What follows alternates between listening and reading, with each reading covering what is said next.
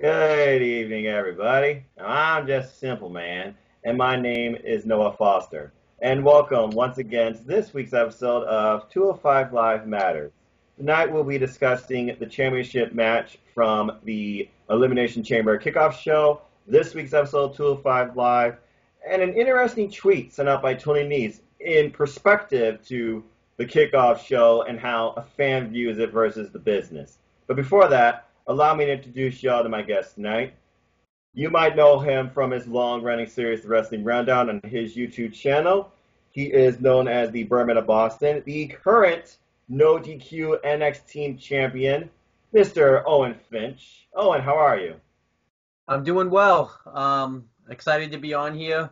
Even though I've been on NoDQ.com before, if you've watched, NXT Party, but I'm very excited. Very excited to talk about 205 Live. I'm glad this series exists on NoDQ.com because I've been wanting it for a while. So let's just get talking about the show. All right, sounds good. Thank you so much. With that, let's get started. So why don't we first talk about the incredible championship match from this past Sunday on the Elimination Chamber kickoff show. Folks, I will rant, but in respect to my family sleeping, don't expect me to be super loud tonight. Anyway, so this match was really good, I thought. It was a great back and forth bout. We basically got all the best hits. There was a test of strength between the two. Buddy Murphy showing how he's the unstoppable force 205 Live, just eating chops from Akira Tozawa, having no effect on him, to the point that frustrated him so much they went up to the outside of the ring, and he ends up whacking his hand on the post. That was dumb. I don't know why people always fall for that, it seems. But following that, Murphy, he shows off his power. It comes into play. He plants Tozawa. There's a snap Rana and a basement drop kick, and then Buddy catches the first highlight of the match, in my opinion. Buddy catches Akira Tozawa out of his suicide headbutt attempt. Feet not even touching the floor, just catches him in midair and just lifts him up vertically and plants him with a German suplex. That looked nasty. And then here's my biggest gripe with this match, besides the fact it's on kickoff. Why the fuck did you have to cut away to an interview segment with the New Day talking about Kobe getting a massage for the finest service of Mr. Booty's work? Why the fuck could not this been before the damn kickoff match? Are you kidding me? You had 45 minutes to talk about the rest of the card, including this main event. Not to mention the time you had afterwards when this match was fucking over and you cut away. And I might add, there was no rest spot. It wasn't like a crappy rest spot where you get Chrisley Knows Best or Temptation on there. Fuck those shows too during SmackDown and Raw. Absolute stupid nonsense, in my opinion. But I digress. Before I go any further in this match, Owen, what are your thoughts on this whole cutaway segments? Um, I hate the cutaway segments because I think what makes the commercials unique, just on live television, and is the fans get to see some of the match that you don't get to see, so they can miss like a highlight or something like that. But I hate that they did it for this match with the New Day interview because, like you said, they easily could have done this any other time on the show because I believe they just showed another Mustafa Ali promo on the show that they had already shown on SmackDown, so why couldn't they show it there? Um, I just thought it was very disrespectful because it's already bad enough on the kickoff. So it shows that they don't care because we know they don't care about the kickoff. Survivor Series from last year is the biggest example of that. And the fact that you just took away their shine, if you just don't even put the match on the kickoff if you're just gonna do that type of crap. I think it's very stupid. So I completely agree. Anyway, let's get back to the match because it did continue during this, where Buddy was maintaining control with a couple of submission holds. We get a couple more chops, and then there's a forearm to Buddy Murphy, a vicious forearm, by the way, to Buddy Murphy. And then as Tozawa goes for his top rolled senton bomb for the first time in this match, Buddy pulls him off, and eventually we get an Iron Octopus attempt, which Buddy breaks up immediately, once again showcasing his strength into a vicious-looking backbreaker into a cover. Not near fall, but a cover. And then he drives the knee into Tozawa's back, and again, we get some submission holds, abdominal stretch. Your body is not supposed to bend like that. And then both men basically try to play off each other's strength, both attempting for a hip toss. Eventually, Buddy gets sent over the top rope by Akira Tozawa, and he comes back into the ring, furious, runs straight into a kick. Akira then basically goes straight into the lower back, favoring it from all those submission holds. But following that, Akira, being the top rope antics he does, he goes for missile drop kick, hits him, and then we get a pump kick into the corner. There's a suplex counter into a backdrop driver, one of Akira Tozawa's face, where he slides underneath the opponents and goes for that vicious German suplex attempt. Following that, he capitalizes with a Shining Wizard to a cover. Still not enough. So once again, he goes for his top rope senton, his coup de grace, I guess you could say. And once again, he runs into a kick.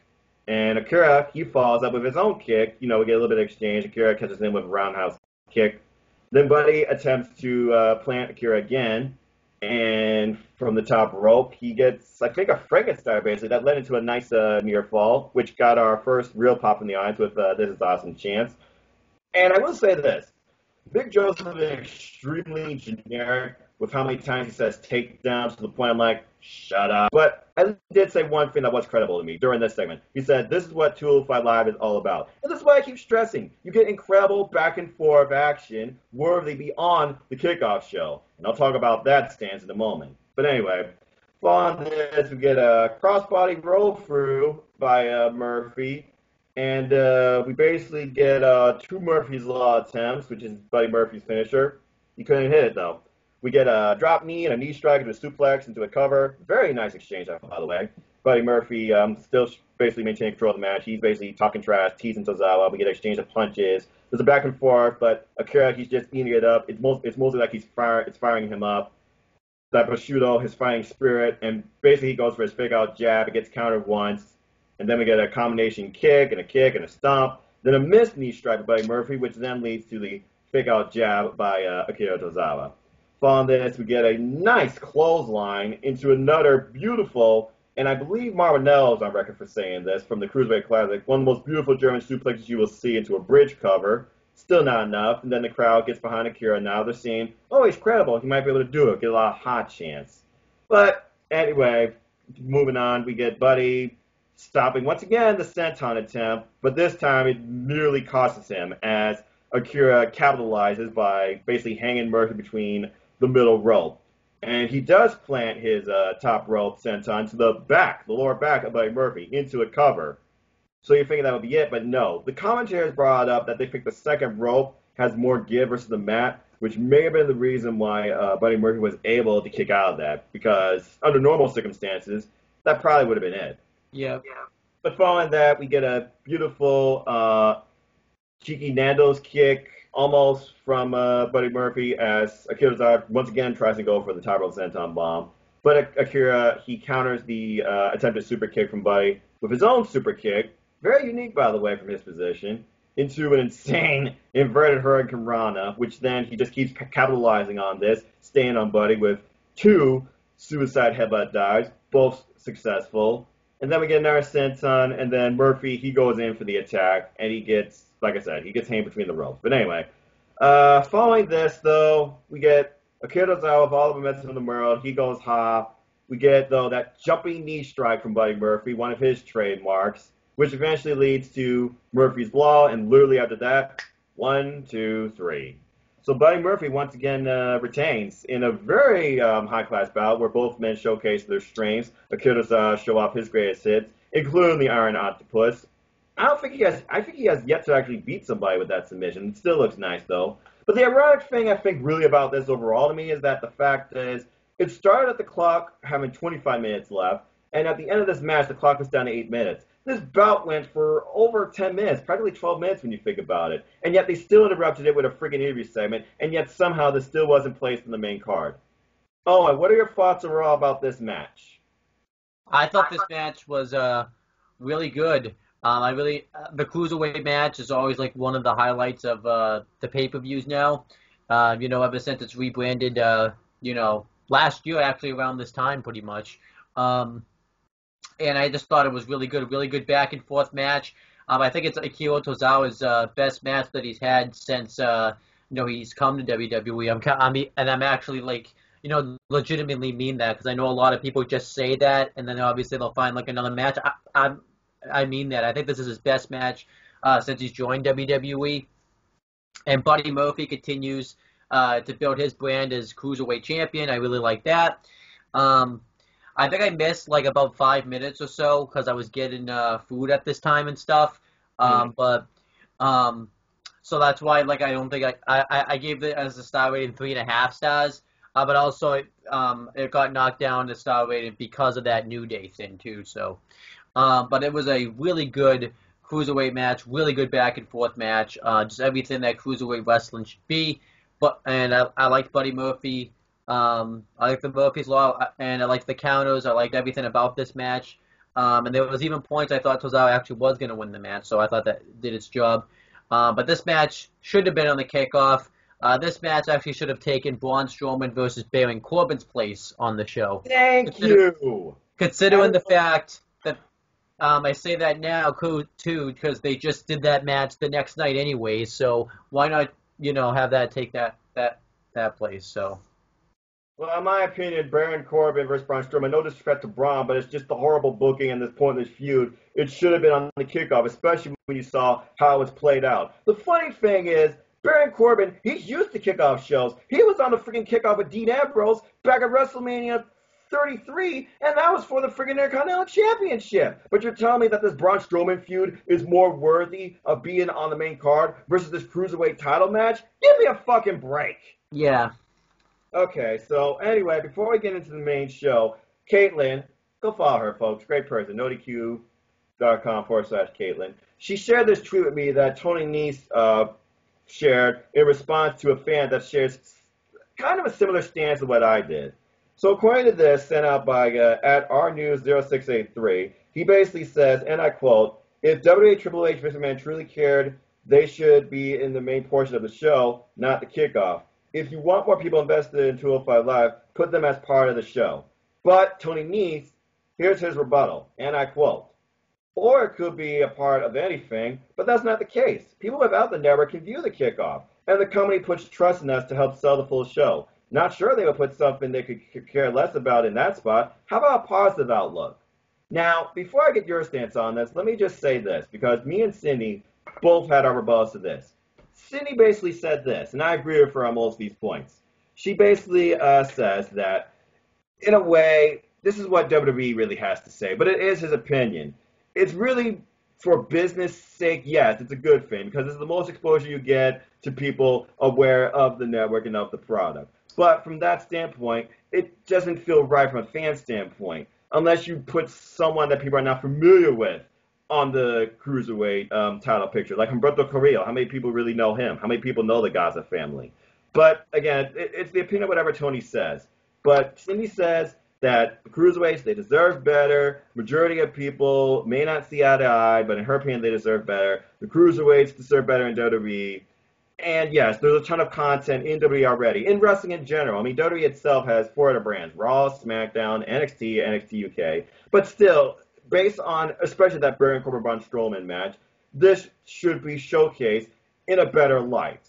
And I basically followed up with her on that by treating this as, you almost can call 205 Live the redheaded stepchild with the way it's treated. The fact that it's been on Kickoff Show now for TLC, for the Royal Rumble, and for the Elimination Chamber. But yet, somehow, ironically, it was not on Kickoff during Survivor Series. They gave that to the freaking 10-on-10 Survivor Series elimination match between the tag teams, which also felt pointless since most of those tag teams were jobbers or not even on TV.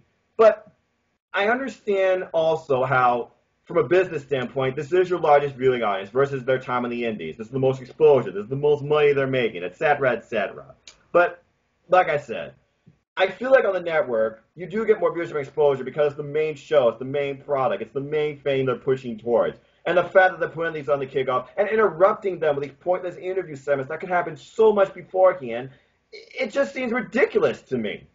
Owen, what is your stance on Tony Nese's stance on the placement and use of the Cruiserweights?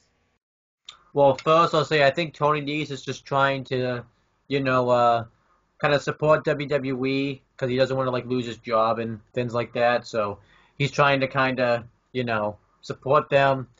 And when it comes down to this, I completely disagree with his comments. Just because, like we talked about, the kickoff doesn't matter. They'll put they won't even announce the kickoff match sometimes until like 3 days before the pay-per-view.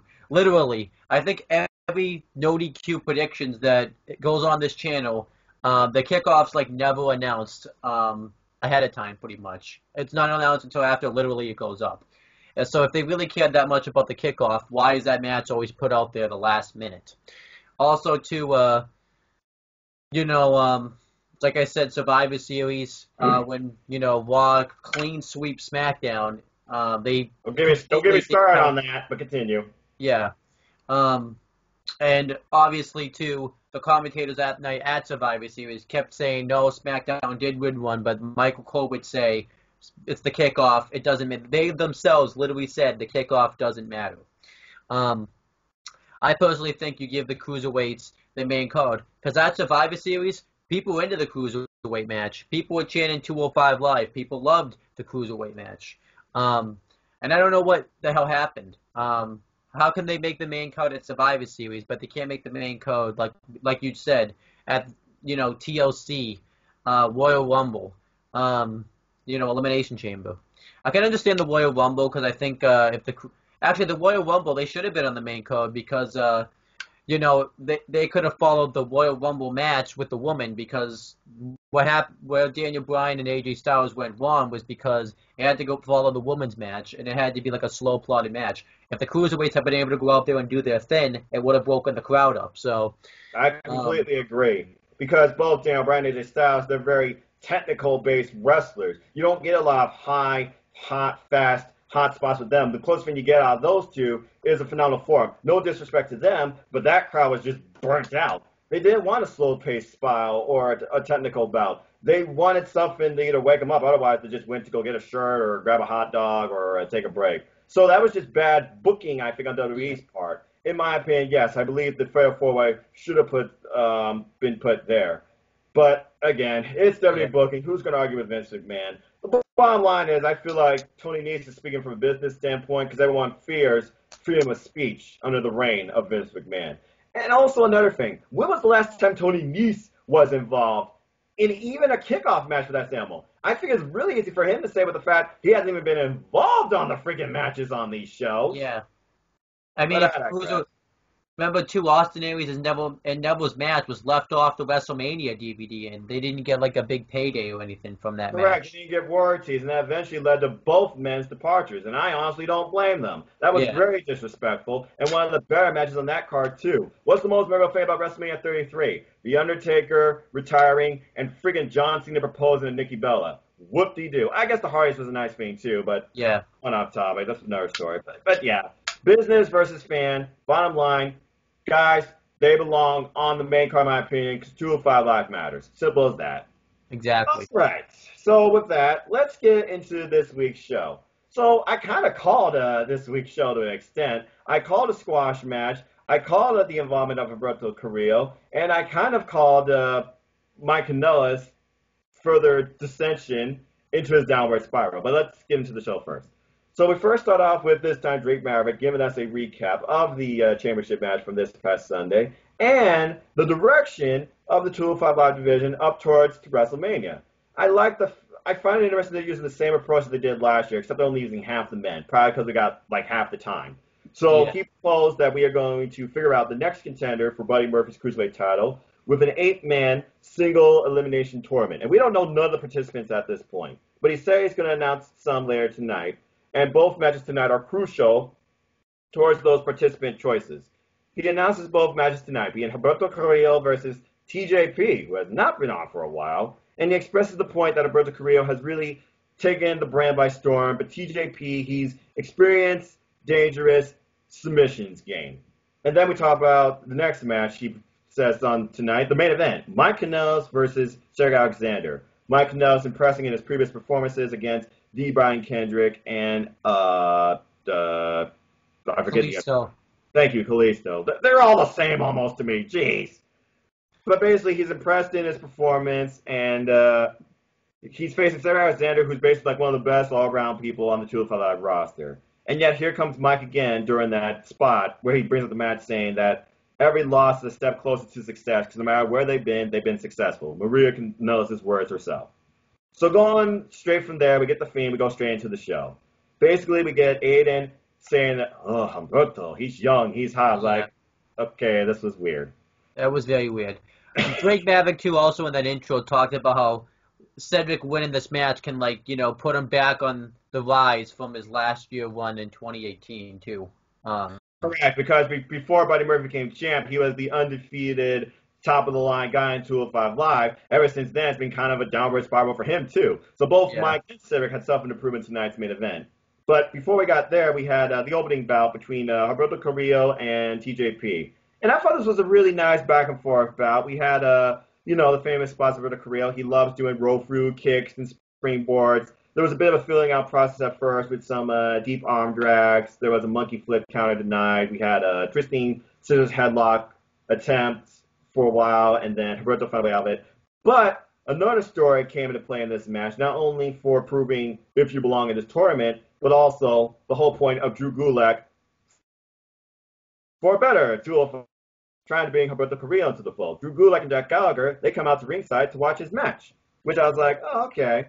And I hear Drew Gulak talking about, we talked about this, and you could tell he was coaching him throughout the match, egging him on, telling him, go for this or don't go for this, because, Drew Gulak believes in a no-fly zone. Although he did support Humberto Carrillo when he did that top rope maneuver later on in the match.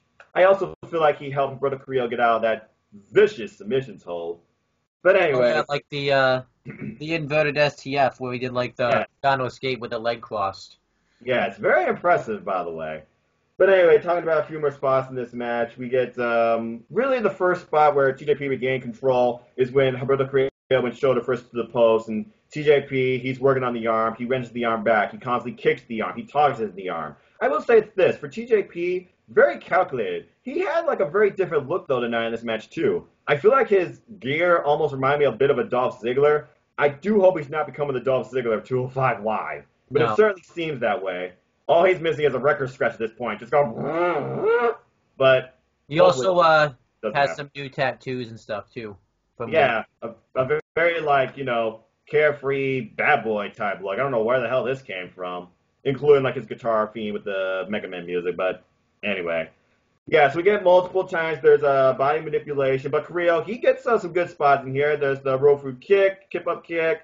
Caught him on the second one after TJP counted the first one. We get some nice top rope maneuvers. There's a Hurricane Rana. Casadora Special, I believe, is where TJP rolled through into the modified STF, as you called it. But Drew yells for reach, reach, and he gets to the rope for the rope break. After that, for a while, they have a nice exchange on the apron, and Humberto Carrillo capitalizes with a missile drop kick to the back of the neck. And then I guess they call it a head salt now, but basically he goes for his signature where he stands head salt, top rope, and just springboards off the side rope into the cover. 1, 2, 3. Humberto Carrillo with a huge win, beating the first ever in this reincarnation of the Cruiserweight division, Cruiserweight champion. And of course, Drew Gulak, he's ecstatic. He says, you have so much potential. Young lion, Humberto Carrillo, everybody. Cruiserweight. And they raise him on his shoulders. So it's going to be interesting to see what happens next week, and we'll get to that in a moment, ladies and gentlemen. But I thought this was a very nice back-and-forth bout, but as far as what happens to TJP, who knows at this point? What are your overall thoughts and takeaway from this match and Drew Gulak's supports? I thought this match was very good. I really like Humberto Carrillo. He's really been impressing me, since his NXT days when he was tag teaming with Wall Mendoza. Right. But I really liked this match a lot. I thought TJP looked really good. I especially liked when he did Pentagon Jr.'s old arm breaker submission when he would break people's arms for Lucha Underground Season 1. Yes. I really liked that. He's been doing that. He did that to Dominic Dijakovic too in the Worlds Collide tournament as well. One of my favorite matches from that tournament. Yeah. And this match was just real good. The way that Humberto Carrillo too hits that drop kick, he hits it from an angle and stuff. The way he twists his body, no one's body should twist that way. And obviously he always seems to do springboard arm drag instead of just a normal deep arm drag. It's very impressive. It's almost it's almost like an unaware assistance from his opponent that allows him to do that. Humberto Carrillo's got a very impressive arsenal of moves. I'll be interested to see how much Drew Gulak plays into changing that. And then him winning makes sense because he's still like new to the brand, so you want to keep establishing his name. Um, and I did like afterwards, like where they celebrated with him and like put Humberto Carrillo on their shoulders and stuff. And I don't think he officially joined the group. I just think he's kind of going along with the flow. It would be kind of interesting, like direction, if he actually did turn heel and join up with Gulak and Gallagher. I think that'd be pretty interesting. It'd be a nice swerve. I don't think they will do that swerve because his moves, he would have to completely change his moveset around and stuff. Correct. But something interesting is maybe I was thinking about this during this match. TJP would be a nice fit for him because he mainly does ground-based maneuvers and stuff like that. So I think he'd be an interesting fit for this group. And obviously, I know he does some high-flying stuff, but he can obviously, cut that back. And obviously, because he's a heel, Drew Gulak could say, sometimes you have to take high risk because sometimes when Gulak does go high, he will go high risk if he feels like he absolutely has to. So as an absolute last resort, as previous title potential matches have proven. You're absolutely right. He has break his moral, but only when he feels it absolutely needs to. And I mean, hey, he's not even saying no fly zone anymore, so maybe he's actually flexing to this. Because again, Humberto Carrillo, he's a bit of a high flyer. Yeah, but also too, anytime he goes to the top rope or something, tries to do a high flying move, it always costs him. So True. It's amusing when it happens. I really will be impressed the day he actually does go for a top rope maneuver and it works. But anyway, yeah, good opening bout. I'm interested to see where the story goes from here. Moving on. So we start getting, of course, because 205 Live always gives you at least one promo or interview or just build segment. We first get basically, I guess you could say, a self-imposed interview from Tony Nese, hyping himself up. He basically talks about how after last week's incredible no DQ, this match that I saw live, absolutely loved it. He said that how he proved against Nolan Dar he is the better man. And now, 205 Live, this brand is just his for the taking. It's just a matter of believing in himself. And now that he got through that mental block and basically ran through like he ran his knee through the freaking barricade for the timekeeping barrier against Nolan Dar, he promises to win and become the champ at Mania. So Tony Nese, he's really hyping himself up. Now, could this lead to potential face turn?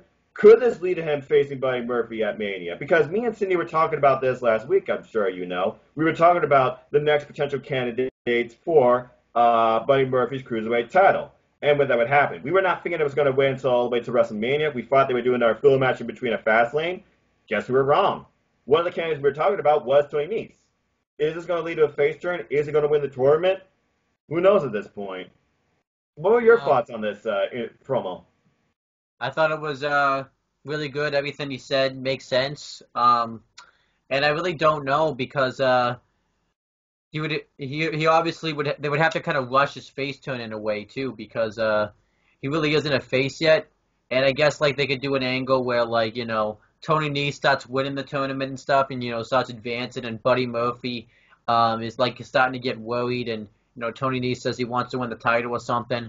And then it leads to Tony Nese winning the tournament and turning face. Because originally he did turn face when last year during the tournament, the first one.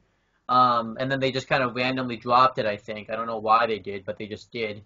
And then he became the tag team with Buddy Murphy. So I really don't know. It also depends to who's in the tournament.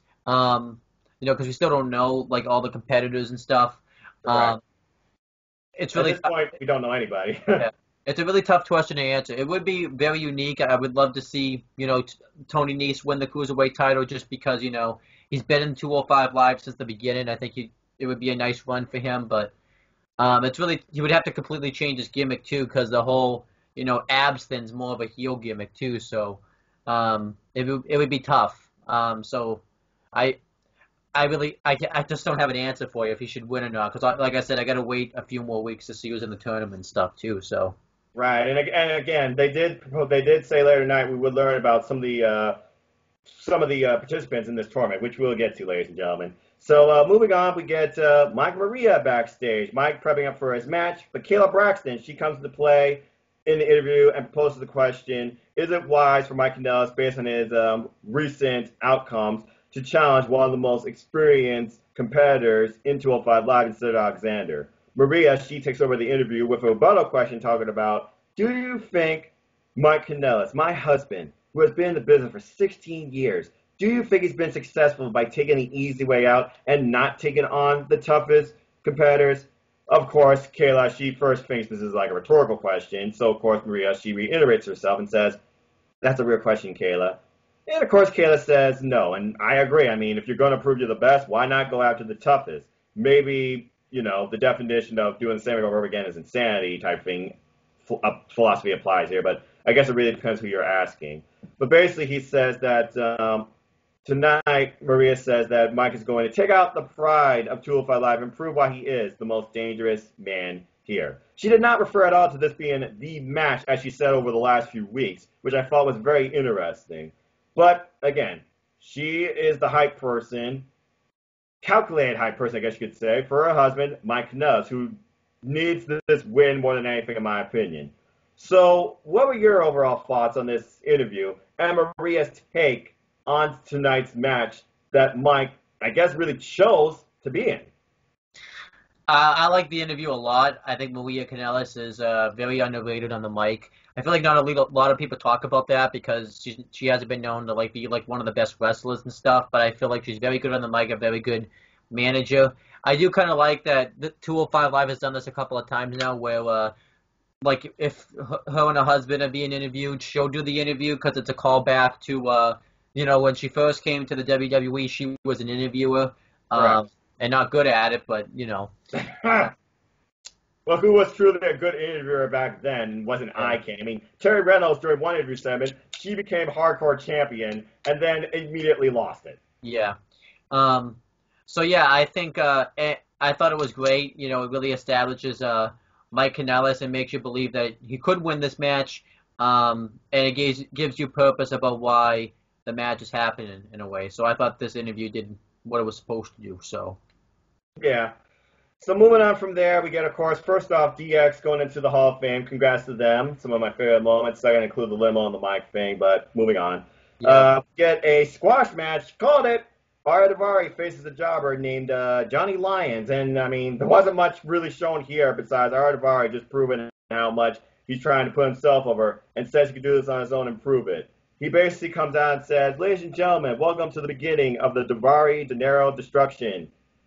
The Triple D, I guess you can call it, of 205 Live for the Cruiserweight division, where nobody can sue the ref for the wrong call. And then, of course, we get cheap heat from a heel where he talks about, hey, I'm going to my company Super Bowl like your New Orleans Saints. Now, ladies and gentlemen, I'm non-sports. I'm sorry. The only sport I follow, yes, I call it a sport, sue me.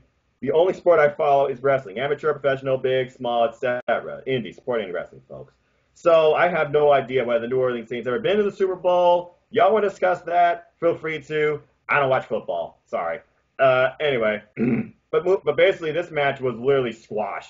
There was a fury of exchange into the corner. Johnny had one spot in here with a drop kick, and then he gets dropped with another step-up kick, almost an insecurity by Arya Daivari in the corner. Yet somehow he did get Let's Go Johnny chance, so hey, good on him. I guess he must be popular with the local crowd. Or maybe the heel just put him over with that cheap heat call against their football team. I don't know. Are they a football team? Oh, God, I'm proving how naive I am. Well, yeah, because he said Super Bowl, so I think so. Okay, yeah. I know the Super Bowl is football. That much I do know, okay? Anyway. I'm not sports either, so. Okay, good. So it's not just me. Ladies and gentlemen, not everybody in America watch or does sports. Simple as that. It's not weird. It is a thing. Yeah. Anyway. Following this, pretty much sum it up. That hammerlock lariat, and then Cobra Clutch, a variation of the $1 Million Dream.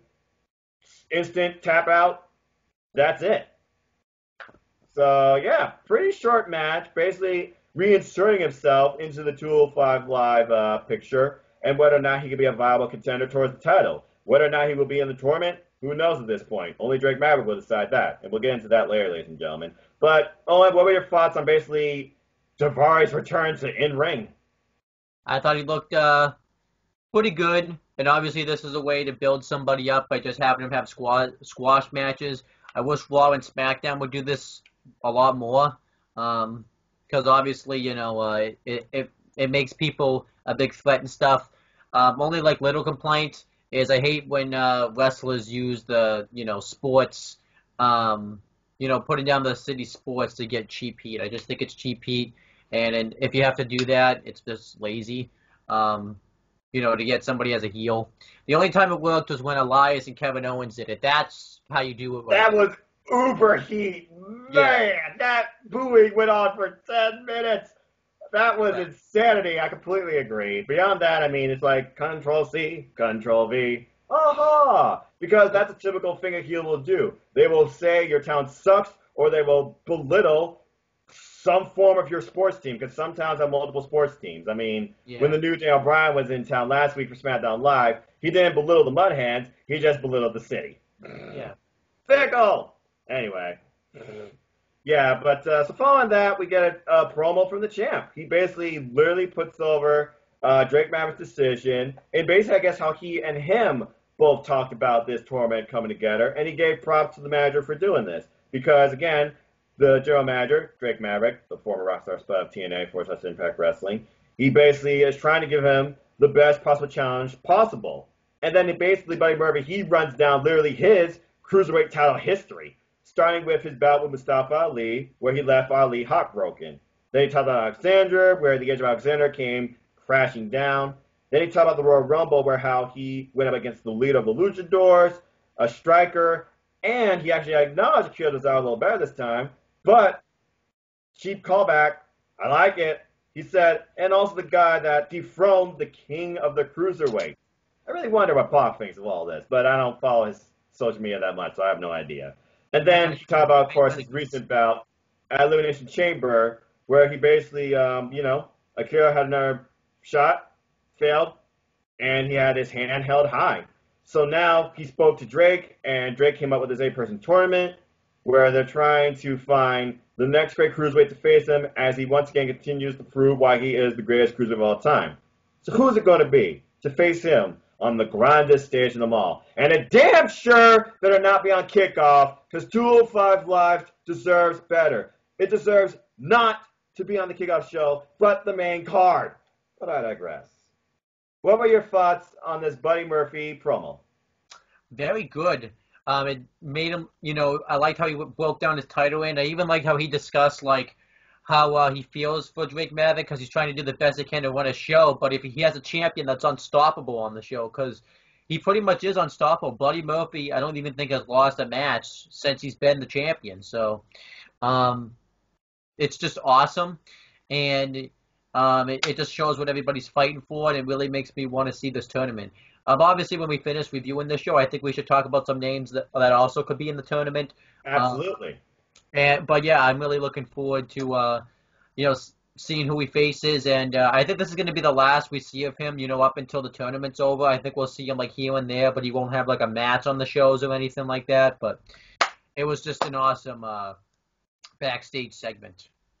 I agree. I could see him maybe doing a filler match, because he's got this overwhelming confidence about him, and he might feel stale and maybe just want to prove and remind people how great he is on the road to up to the road to WrestleMania. I could see him doing a filler match, maybe not necessarily at Fastlane, maybe not even for the title, but somewhere in between. Now, whether or not that happens and who it could be against, that's way up in the air. But yeah, that's just a thought I'm thinking about, because I feel like we're going to see at least one more match from Buddy Murphy before WrestleMania, but I don't think it's going to be a title bout at this point, especially with Fastlane being so dang close.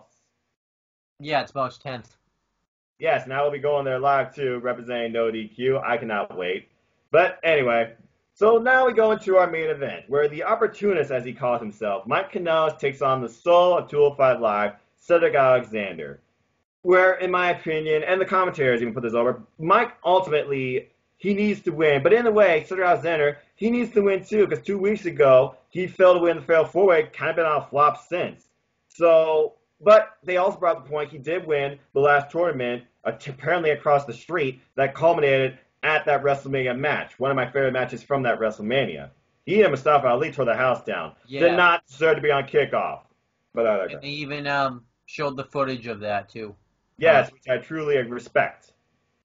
So, we get a heck of a barn burner match here. Let me see what I can do here. Oh, geez. So, basically, we start out with a little bit of a feeling out process. There's some side headlocks. Cedric Alexander. By the way, crowd was hot for Cedric, so obviously they remember that match too. Whether or not it was on the Titantron or whether or not they just remember that the boy, I don't know. Mad props by the New Orleans crowd respecting the NXT town and 205 Live. Lafayette, you seriously disappointed me. Then again, I've never been to your city, so I don't even know if you're a WWE town. According to Monday Night, you sure as hell don't look like it to me. Yes, I just went heel. I just belittled the town. Sue me. Anyway. Well, I wonder if they did any trivia at Lafayette, like any nickname trivia like they did at your town. So, because I don't think they did very well. Maybe they, but what was I gonna say? They probably reacted too because they've seen Cedric compete like on Raw and stuff too, so they probably are familiar with him. Mike Kanellis, they're probably a little bit familiar with, but probably more so Cedric, because Mike Kanellis went off the radar for a while. So, right, and in my opinion, I think he's still trying to figure out himself. But this match, I think, once again, in essence, to what Drake Maverick says, another incredible showing.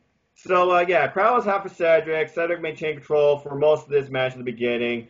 Vicious chops, back and forth, constantly. And then a kick to the back of the head into our first near fall by Cedric. Then Mike, he gets his first real shot in with a vicious right hand, dropping Cedric from the top rope. As Cedric tries to go for a springboard attempt, I feel like. Maria, of course, applauding. By the way, Maria, not on commentary this week, because I guess the commentary thinks that Aiden disrespected her last week, asking the hard-hitting questions. Aiden English, I think, is doing a very good job on commentary. He really puts over the wrestlers, and he really puts over how each person contributes to 205 Live, what they also need to do to really prove themselves in the 205 Live division. I think he and Nigel have great chemistry. I just wish Vic would stop saying takedown so damn much. Yeah. I also liked this match. Aiden English even brought up, even though he's been shitting all over Mike Kanellis, that he actually feels for him because he's been in his position before. And he absolutely has. Before Rusev Day, what was the last notable thing Aiden English was doing? Yeah, nothing. I would say he's still probably in that position too, because he got squashed by Rusev and stuff. So. Yeah, and that storyline just got cut away immediately. But yeah, SmackDown Live still better than Raw, but I digress. So going back to this match, sorry folks. Basically, Mike, he calls himself the best in the world. Anytime I hear that anymore, it just irks me. Who truly is the best in the world? Is it the new Daniel Bryan? Is it Chris Jericho? Is it CM Punk? Is it Shane McMahon?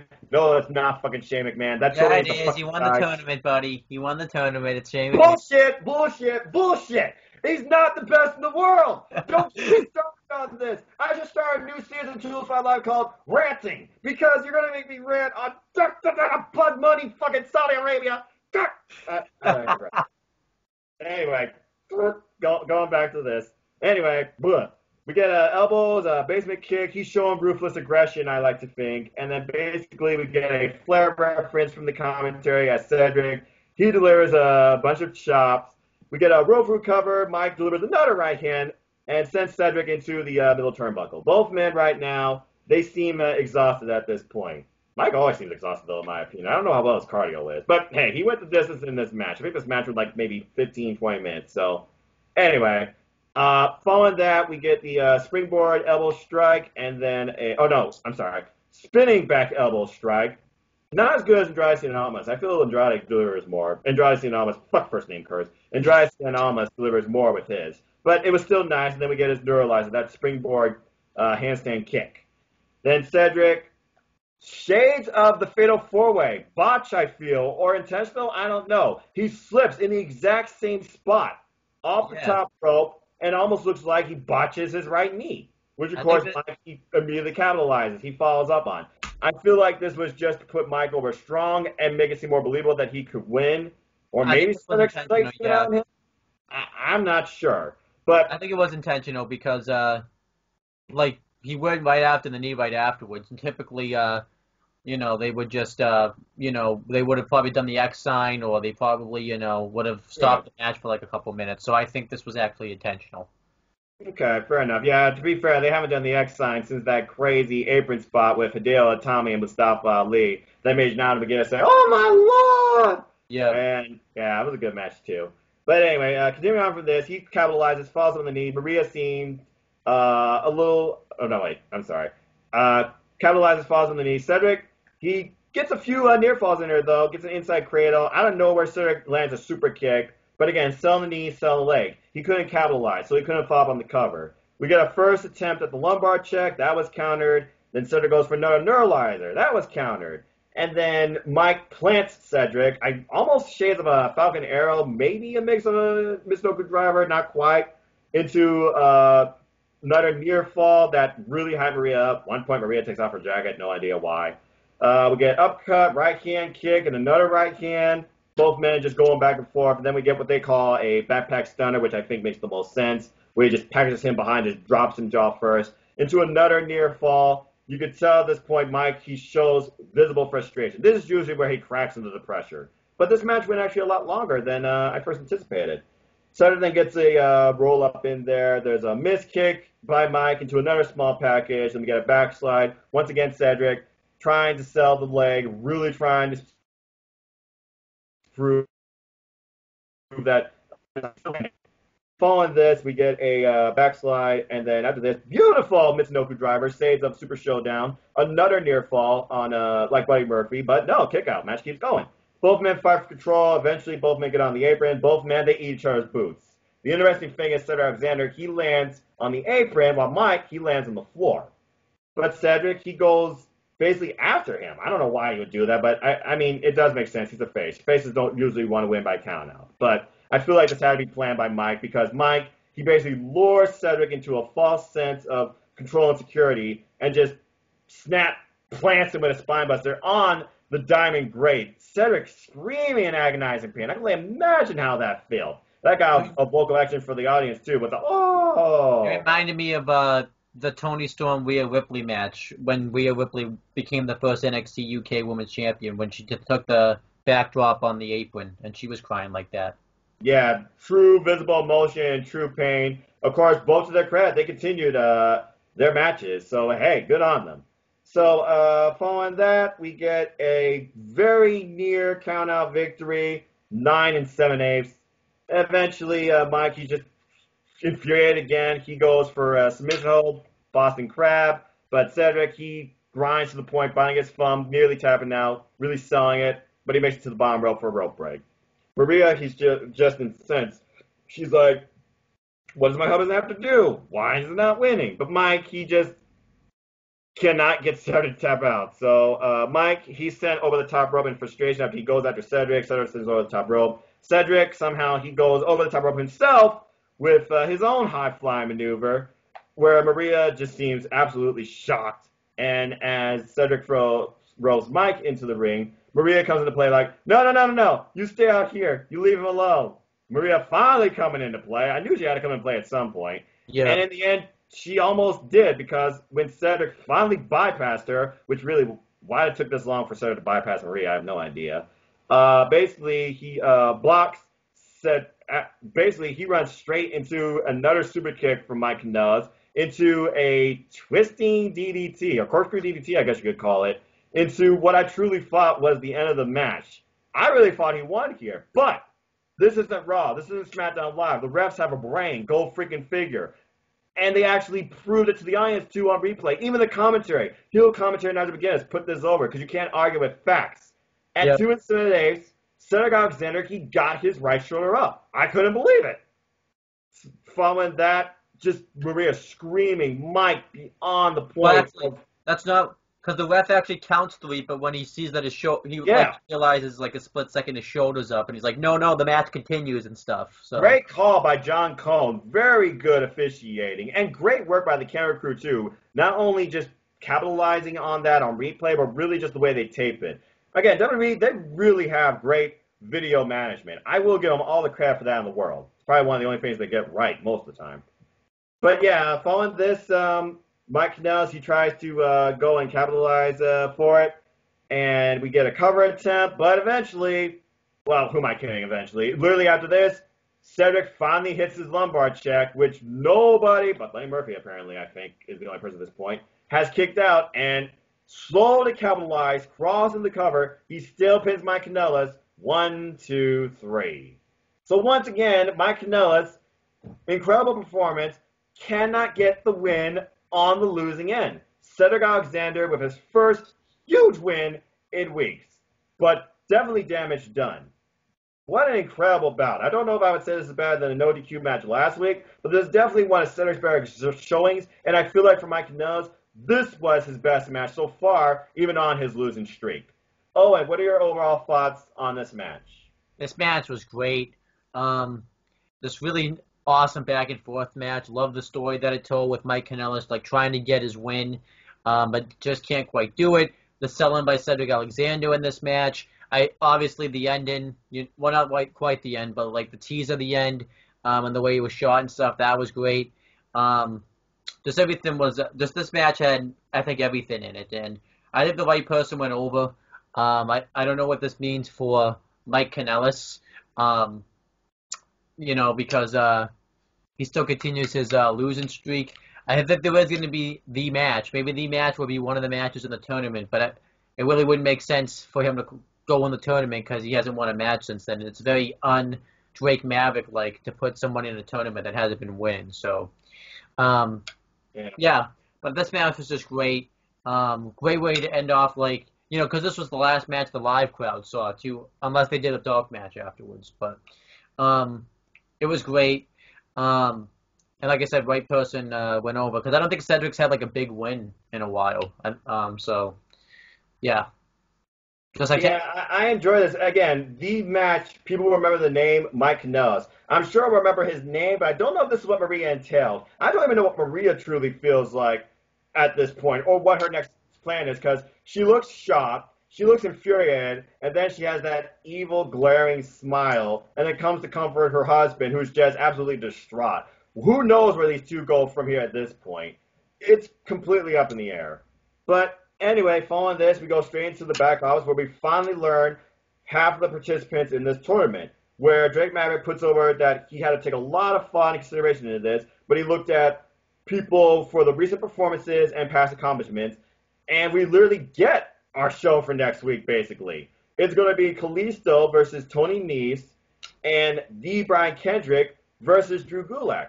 Now, I find these four people very interesting because all four of these people are very well-known names from the 205 Live roster, and two of them are former champs. Two of them have yet to win the gold.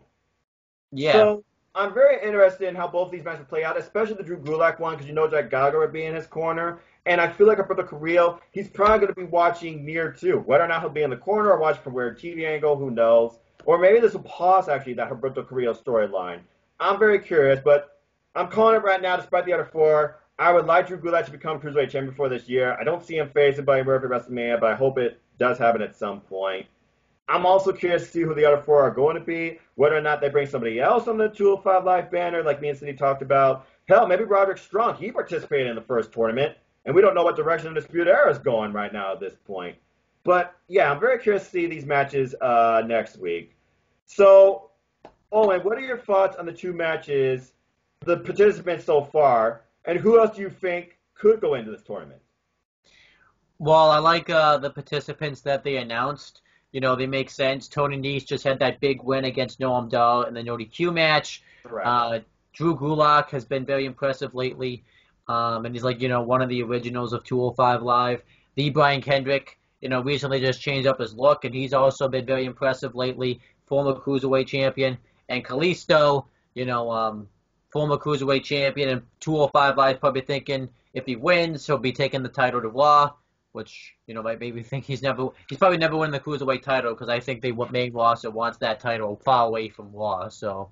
Oh, absolutely. I mean, shoot, unless you're freaking Lucha House Party, Cruiserweight division don't matter. 205 Live matters, folks, about that, but Raw doesn't give a shit. As for what else we'll think be in the tournament, probably because of his win last night, well, 2 nights ago, because it's past midnight now. Yeah. Cedric Alexander will win. Well, not win, but be in the tournament since, he won the last year's tournament and he just beat Mike Kanellis on this show. Right. Leo Rush, since he was undefeated before in 205 Live. And probably Roberto Carrillo. I would like to see, an NXT superstar be in it. Maybe Roderick Strong. That's about the only one I can think of. I would like to see some NXT UK representation, but the problem is one of the people can't be in the tournament, so I would sacrifice Humberto Carrillo and put Tyler Bates in there instead. Oh, wow. Oh, it sounds like you're calling for like a Mustache Mountain breakup or literally a Clash of the Worlds.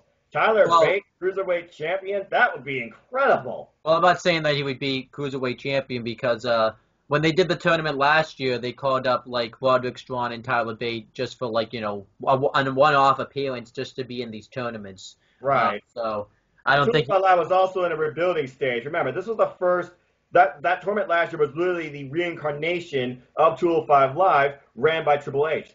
Shown off more as a real wrestling product with legitimate competitors and built stories versus some cartoony bullshit by Vince McMahon and a champ that no one ever wants to mention again. Yeah. Well, if they just want to stick to just the 205 Live roster though, you could just throw in Alberto Carrillo, and TJP. Since TJP was the first ever cruiserweight champion, under this brand of it. So, Right. I think those would be like the four. Yeah. Yeah. Interesting. Yeah, I mean, I feel like Ari Daivari would be too soon to put in this. I can't imagine both Jack Gallagher and Drew Gulak being in this tournament. I don't see another member of the Lucha House Party being in this tournament. Leo Rush, who knows what's going on with him, but you're right. Besides the loss of Cedric, he has had a very good record and performance on 205 Live. And again, I mean, if they're not going to bring in somebody from the NXT UK brand like you referenced, I think Tyler Bate will be an incredible star. Heck, Mark Andrews even been on 205 Live. He's faced champ before. And they're not going to like bring in like Roderick Strong or maybe hell Raul Mendoza or some other surprise from NXT. Then yeah, I could totally see Leo Rush, Alberto Carrillo, maybe Ardavari, and Sarah Alexander filling in the other four. Because right now, between these four in the tournament, you basically got two heels and two faces. You're balanced. And I don't see them putting Akira Tozawa in here again because Akira Tozawa just had his, he had two attempts at the title. I don't really know what you could do with Akira Tozawa from here. So, yeah. And I'm just curious to see who are going to be the other four, and also who's going to win both these matches. So with that, let's go ahead and predict both these matches. Who do you see winning both these matches next week? Tony Nese for Kalisto. And this one's tough. The Kendrick Gulak one because they've both been on a roll. I'll say Gulak because I want Gulak to win. So I remember 205 Live. Yeah, we need a better 205 Live. So we need Gulak to be champ for that to happen. Well, I think Drew Gulak, I believe he was in like the semifinals, if not the finals of the last tournament, because I know he faced Mustafa Ali, and Mustafa Ali had to go through him to get Sir Alexander. Drew Gulak is a very viable contender, I feel, to go along in this tournament. Whether or not he wins the whole thing, because again, your champ right now is a really, really overconfident heel. It's hard to say. I have to say right now, I feel like I agree with you. Tony Nese definitely has to get past Kalisto at this point. And Drew Gulak, he will be a viable contender to go for, especially if Cedric Alexander is one of the other four. Because I can see this coming down to Cedric Alexander versus Drew Gulak. Again, as much as people may not want to see Cedric Alexander again at WrestleMania, Cedric Alexander is one of your most viable contenders for the title. He gave Buddy Murphy his best match ever, probably. And that was only 10 minutes. Yeah, I think he did actually, yeah. Yeah. It was probably the most legitimate, memorable thing from Super Showdown too, because no one else remembers anything from that show except me, because I also support the Iconics, future women's tag team champs, in my opinion. I enjoyed that match too. But anyway, so yeah, and I feel like those two matches alone will probably take up the whole show next week, because I don't see them doing anything else furthering Humberto Carrillo at this point. I don't see them doing anything else with Akira Tozawa. Maybe we get a promo from Leo Rush. I'm sure we're going to learn about the other four next week as well. Ari Daivari, he might do some sort of promo. But beyond that, I don't really see anything else happening next week on 205 Live. And I definitely don't see TJP showing up next week on 205 Live. I think he's literally just the Dolph Ziggler at this point, and he's going to be, fading obscurity. I think the next few weeks will just be the focus on the tournament.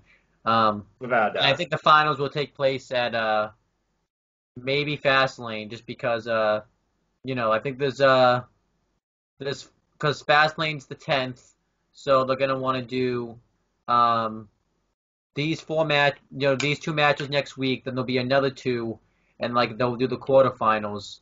Right. I mean, so I think the finals will take place at Fastlane. Not on the kickoff though. Don't do that.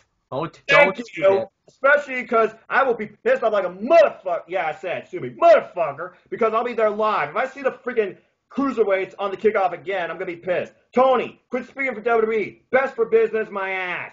You guys belong on the main card. You certainly are better than fucking corporate Baron Corbin and the recreated Authority 4.0. What the fuck, Drew McIntyre and Bobby Lashley? Damn. Yeah. But I digress. Um. Yeah, I thought, but yeah. So anyway, I thought this was another great show.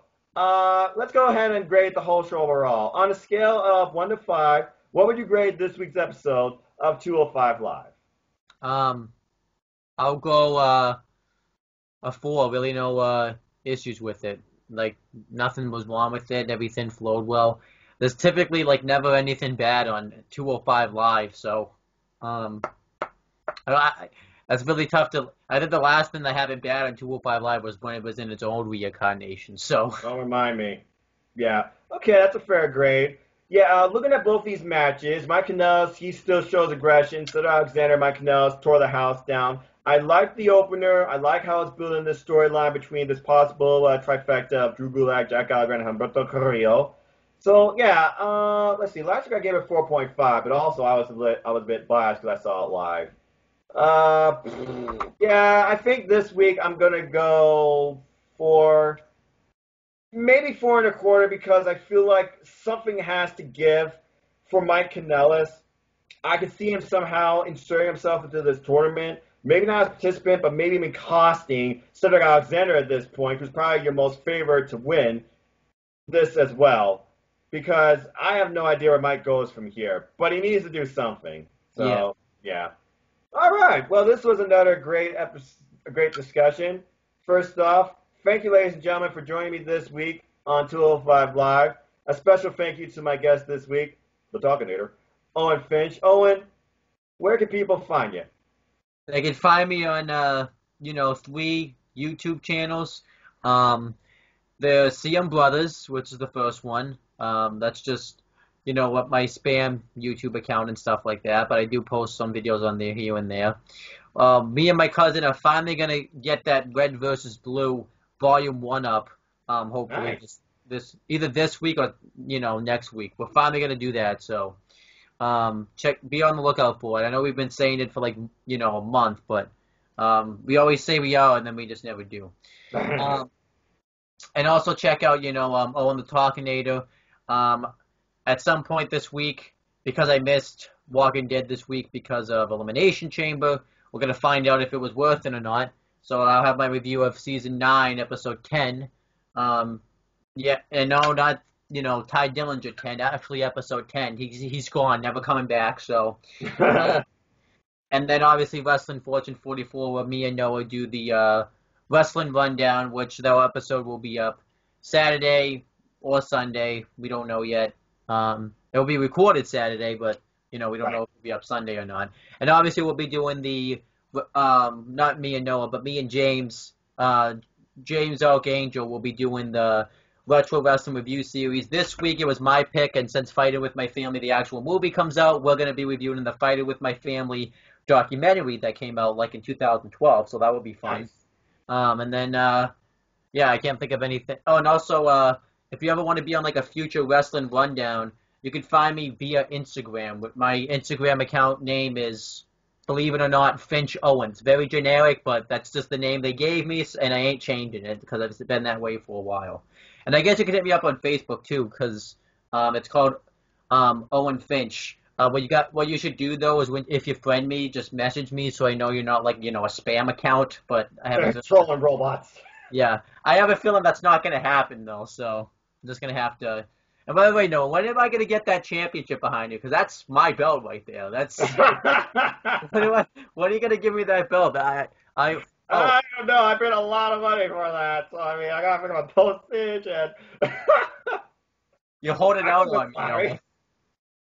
Yes, I know.